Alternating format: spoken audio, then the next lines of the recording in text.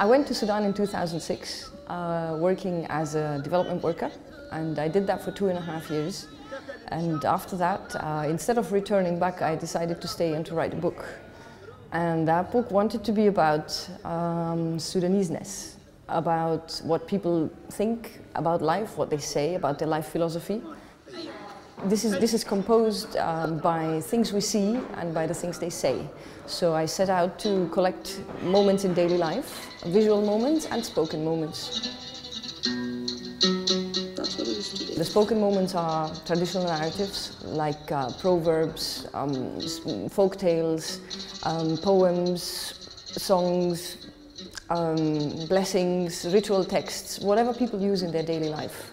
And the photography are daily moments, those mundane moments which normally are never newsworthy, but which I believe that they are very telling of who a people is and what they do.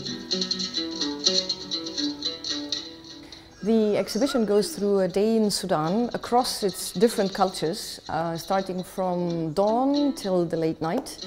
And I was basically traveling and asking people, the different people I met with their different lifestyles, what they consider the most typical for themselves. I traveled 30,000 kilometers and I documented photography and traditional narratives from altogether 45 tribes and ethnic groups, and they are indeed very, very different and diverse. And they all have their own little share of Sudan. Still, when you put them together, there are things which match, things which they have in common. And I think that's because people naturally influence one another if they live close by. So there is some Sudanese-ness between them which flickers out through that diversity, and sometimes it recedes and hides.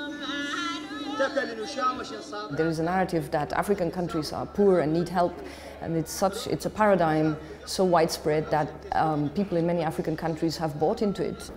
I think that's not fair because it's based on coverage that deals only with news. And we've also had conflicts and poverty in the past in the different European countries we live in, but that's not everything that defines us. I believe it's the people who define a place, and that's why every country deserves to be known for the most beautiful in their people, and for that what, for example, Sudan contributes to the world, which is wisdom, which is beautiful, intangible world heritage, songs, dances, daily life, teachings, humor, and all the other human things that we would otherwise not know.